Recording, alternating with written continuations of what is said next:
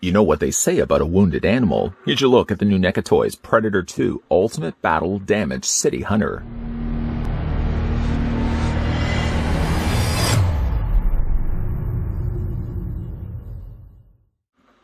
Newly blooded, the City Hunter was a young Brash Yaucha who joined the Lost Tribe for the first off-world hunt on Earth in 1997.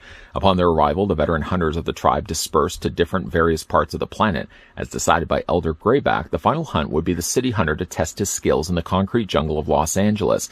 LA's drug war was expected to be ripe and challenging targets for the eager hunter, who by this point was beyond ready to prove himself. Subtlety was an afterthought. While sporting a vast array of tribe's weapons and armor, he quickly became overzealous, carelessly drawing attention to himself as he left evidence of his existence to be tracked by the CIA, all while tracking any armed humans he encountered, worthy or not. Had his killing spree continued much longer, Warrior Predator would have been tasked with retrieving the youth. But City Hunter's erratic methods would soon lead to the demise when he was killed in combat by Lieutenant Mike Harrigan, following a long, grueling duel, which ended aboard the Lost Tribe's ship.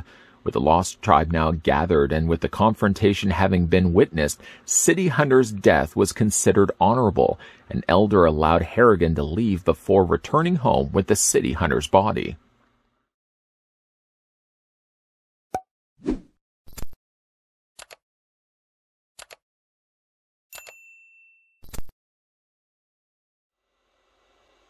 Before we join in on the hunt, the first thing we're going to want to do is figure out how tall the ultimate battle damage City Hunter Predator is from Predator 2. I'm going to take the tape measure right to the very top of his head, and while I'm doing this, I'd like to thank the folks over at NECA Toys that provided the sample of Damaged City Hunter that we could have a look at in this review. Ultimate Battle Damage City Hunter, that's a bit of a mouthful, stands 8.3. So it's about almost 8.5 inches in height. We can switch that over to centimeters, revealing that the City Hunter is 21.1 centimeters tall. Lots of stuff to cover here, so why don't we start first with his two variations of Smart Disc. One is compact for easy storage or thrown like a frisbee, though I would probably advise you not trying to catch that, so you're not going to like the result of it. And the other one is more extended for close combat. Short of the little bit of silver that gets afforded to the one that's extended, they're painted about the same, kind of this warm caramel brown. Warm caramel. You can see it from the inside, the inner mechanics of the Smart Discs. Very accurate and close enough to one another, except for, again, this one is extended outward. Now, with this smaller, compact version of it, of course, can be housed in the side of his leg. For that, we're going to go ahead and pick the figure up. Just move his arm out of the way. And located on the side of the City Hunter, you'll see there's a holster. I always find it's best when it comes to putting this into his leg. See, there's this lip of plastic. This is slightly more softer, and I find it sticks out a little bit more at the bottom than it does to the top. If you take it and you just tuck it into the wizard's sleeve like this, it usually seems to be enough that it keeps it in place. It'll stick up a little bit more. You could try to soften that a little bit with a hairdryer to stretch the plastic a little bit wider. But if you sort of tuck it down into the wizard's sleeve, why do we keep calling it a wizard's sleeve? It usually does the job fine enough of keeping the Smart Disc in place. Or what you can do is, of course, fit it into his hand. When we look at the extended version, for this one, for example, you'll see that there are holes, of course, for his fingers. Well, he does come with a supplied hand that suits the job perfectly. If you take the fingers and fit them into the holes like this, sometimes usually you have to bend the pointer finger, but they fit perfectly into those holes. And you can have them holding the Smart Disc like that. I really like the way that they do that. Fancy instead a Yaucha combi stick? Well, it comes with two versions of it. One is folded up, again, for convenient storage, and one is fully extended out. I really like the way that these were painted. It seems what they've done here is they've used a darker brown plastic and then brushed over top of it this metallic silver. The end result is a very nicely detailed combi, whether you have it, again, folded up or extended out for holding in his hand. Similar to the Smart Disc, there is storage on the back of the Predator this time around. Again, you pick the figure up, spin it around to the back, and you'll see that there's a clip located on the back of his torso. The combi stick just fits into that. It doesn't seem to fit very well. In fact, sometimes when I'm putting it in place, I think I have it in place, and before I know it, it pops right off the clip. Lady Luck seems to be smiling down on me right now. So you can store it that way. Technically, you could be able to store the longer combi stick, but certainly from practicality, it would make no sense for him to be carrying around an extended spear on his back. You will want to take the folded up version of the two, and that would be the one that you'd want to clip into place. The only thing I would advise, though, I mean, you can see that the plastic that they're using for the clip, I wouldn't probably put this in too frequently and try to remove it, because you could develop stress marks just on the plastic itself. I think likelihood I probably would just end up displaying the combi stick, I think, in his hand. Speaking of his hand, there is one other accessory, technically we'll talk a little bit more about in a second, that is the removable arm, similar to, of course, the arm he loses in Predator 2. So we'll go ahead and just remove that for the time being. City Hunter will also come included with a pair of swappable hands.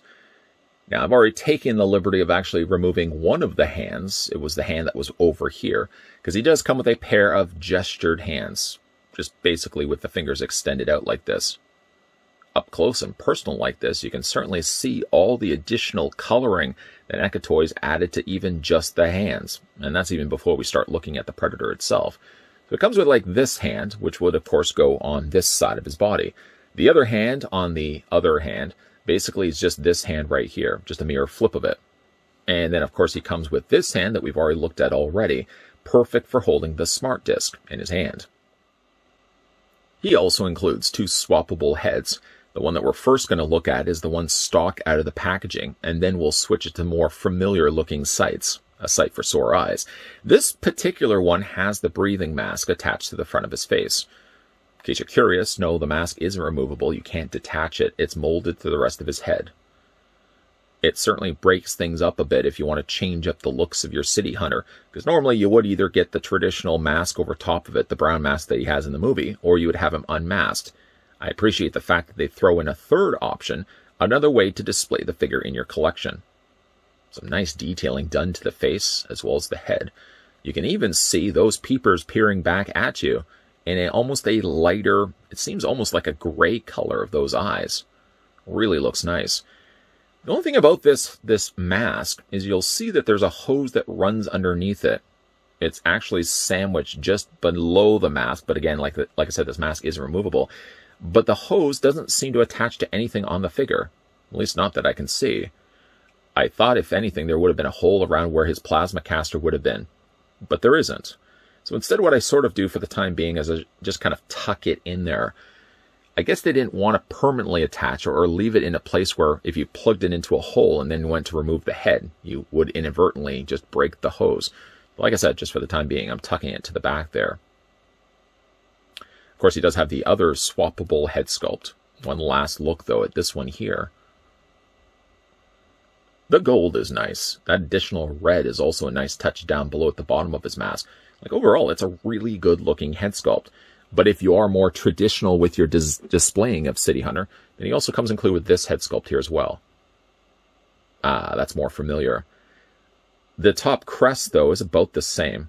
I would be hard-pressed to actually see if there's a difference between the pattern work from one to the other. And again, like, it looks like the eyes are also the same as well. Again, the only difference really from one to the other is the fact that this one does have the breathing mask, and yes, of course, that hose that doesn't seem to attach to anything. If you want to change the heads, all you're going to do is hold on to the torso and wiggle this back and forth. Again, I can probably understand now why this hose doesn't attach to anything, because if you're not careful and forget that you've plugged it in somewhere, the moment you yank this off, you're probably, as a result of it, going to break this hose too. Again, you're just going to hold on to the torso, pop it right off. The cylinder post that they decided to go with. Most of the Predators that NECA are releasing are using the post system, which is a whole lot easier than using a ball peg. From there, you're going to go ahead and take the replacement head. Sort of helps to fan the hair away from the peg, because you really don't want the peg to get lodged with hair around it. And you just wiggle that in place, just like that. I'm surprised, actually, while I was doing it, I didn't lose the other accessory that comes included with the figure, and that's actually his arm, which I guess we can talk about right now. Let's just make sure the head's all in place, fan out those lovely locks of his. There we go. But this, just quickly, this is the alternate head sculpt, and to bring in the one that had the breathing mask so you can see the difference between the two. It's not really much different. Could they technically have just had it so you could remove the mandibles from the front and replace it with the mask? I guess that could have been an option as well, and they could have just saved the plastic of producing a secondary of the same mold. But I guess this is a lot easier. Mask would be more likely then to lose if this was a separate appliance piece. But you can see, yeah, the heads aren't that much different from one another. Let's go ahead and put that to the side. Now, obviously, if you are one that collects Predator figures, you're probably going to be interested then in this as well. He comes with a mask. The mask I've never been a big fan of. Certainly City Hunter, I think, is inferior to Jungle Hunter's mask design, if you ask me. I never really liked the brown. I think I like the silver a lot more. It does have some nice sculpting going for it. You could really imagine looking at this, though while the material is plastic, you could really think that this was made of metal. If we flip it around the inside, you can see that they've sculpted the inside just as well as they've sculpted the outside. I thought perhaps this would have been able to fit over top of his face.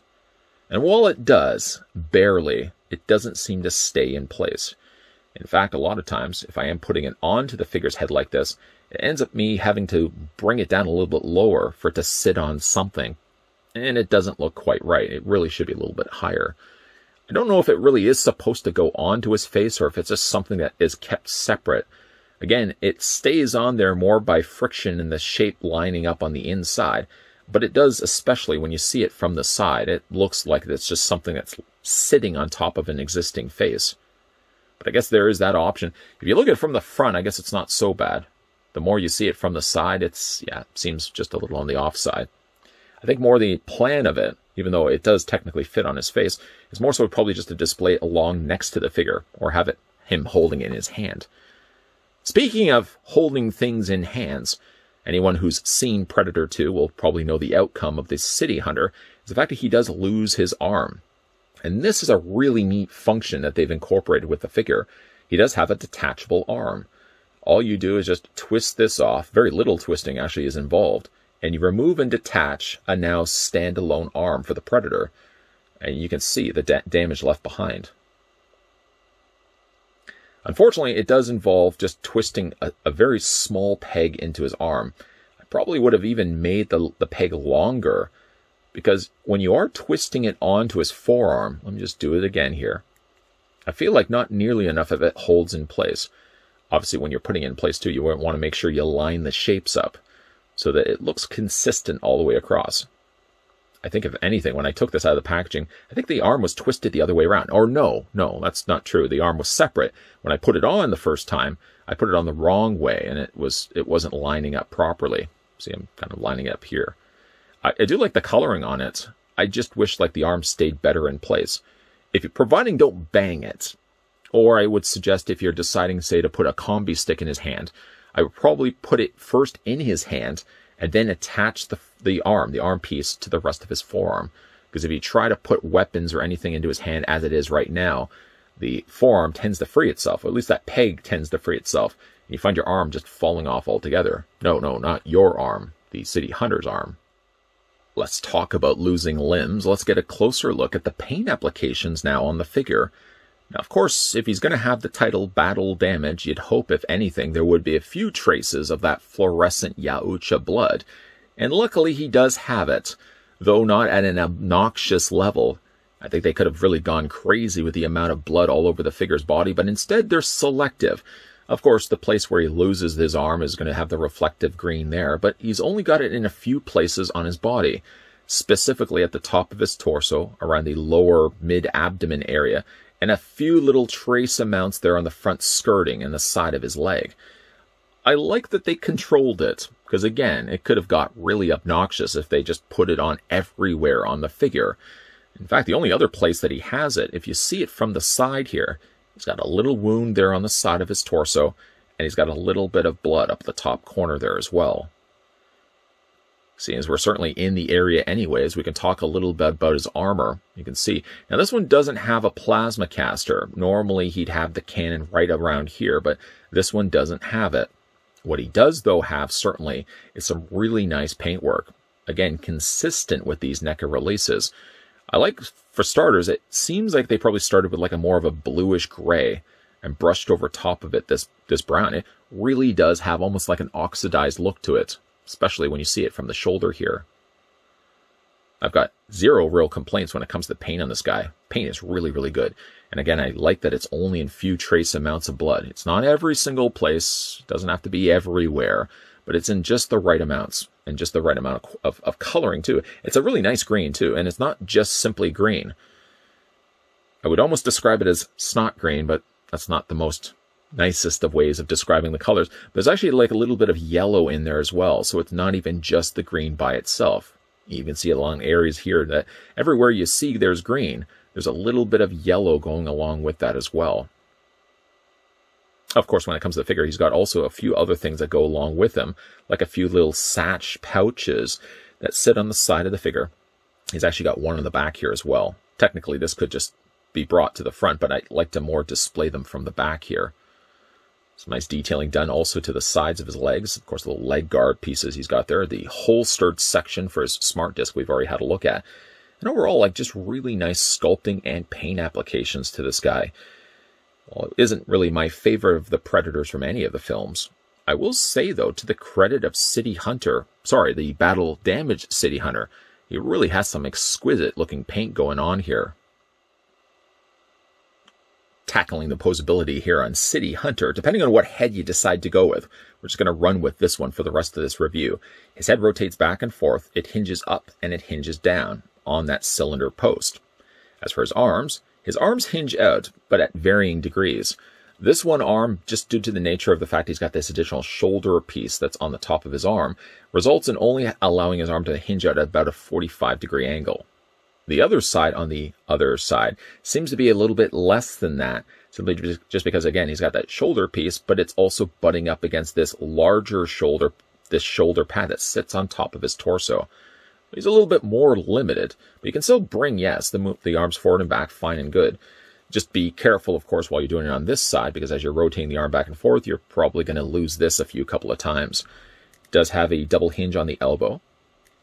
We're going to kind of stick on this side. His hand rotates back and forth. It's a little bit more limited, of course, because he's got the gauntlet blades. Speaking of the gauntlet blades, in case you're curious, the gauntlet blades do extend out.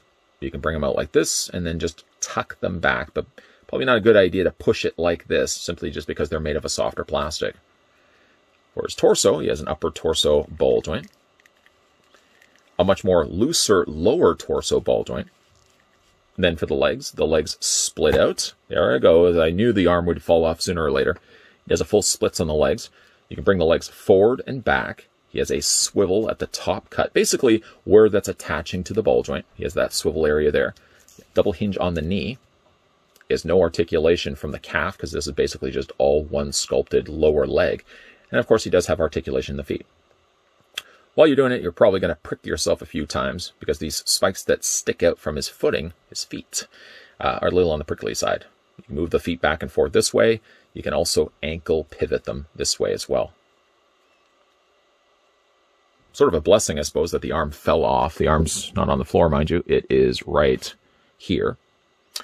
Again, the only thing I probably would have said when it comes to this guy having a removable limb is probably make the peg just a little bit longer, just so it would be a little more securely planted in place when you decide to put the arm in. But I think for a case like this, when it comes to displaying the Battle Damaged City Hunter, I'm going to display him like his namesake says. I'm going to make him battle damaged. And what a better way to make him battle damaged on a display than have his arm completely off. It doesn't happen that often, and NECA Toys does release a Yaucha with a removable limb, so the fact that he has it as one of his gimmicks, I'm certainly going to play into that when it comes to displaying the figure. He's going to be displayed without his arm, as I think he should be, if after all you're displaying him based on the end of the movie. Though the Battle Damaged City Hunter Predator does come with a lot of accessories, not to mention two pretty sweet swappable heads. It's a bit strange that he didn't come included with an open version of his medical kit, that medic pack that he uses in the movie to tend to his wounds. But I guess if you look at the tally count of the things he already comes included with, not to mention that, again, they did give you 2 heads instead of 1. I think that's more than enough, and really I wouldn't be displaying the City Hunter anyways with the medical pack. It was just more wishful thinking than anything else. The appreciation certainly is thrown out there to NECA Toys for giving us the swappable head that does have that breathing mask, and it does, really, it does break up the way that the Predators normally look on your shelf. You either have them with their helmets on or you have them without their helmets. You don't get very many Predators that have the little breathing mask. So that's a nice touch that they included it.